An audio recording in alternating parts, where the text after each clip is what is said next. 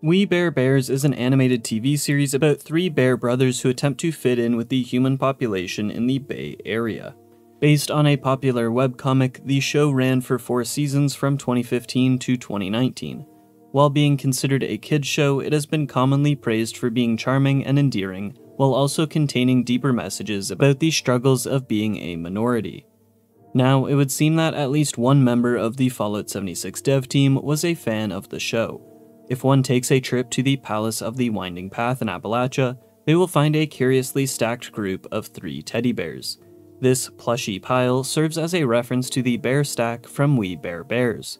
It would seem that Grizzly, Panda, and Ice Bear have found themselves far from home.